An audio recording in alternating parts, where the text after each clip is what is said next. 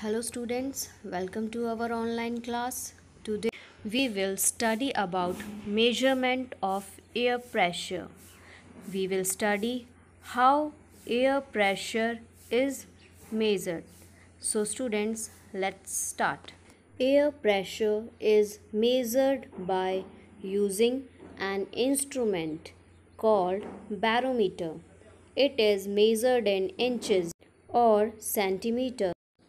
It consists of an upside down glass tube placed in liquid mercury, as you can see in the image.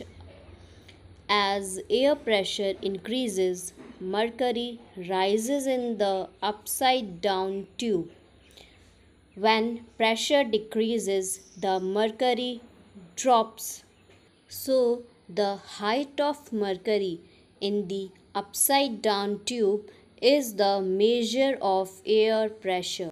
It is measured in inches or in centimeters. So, students, now you have learned about how air pressure is measured.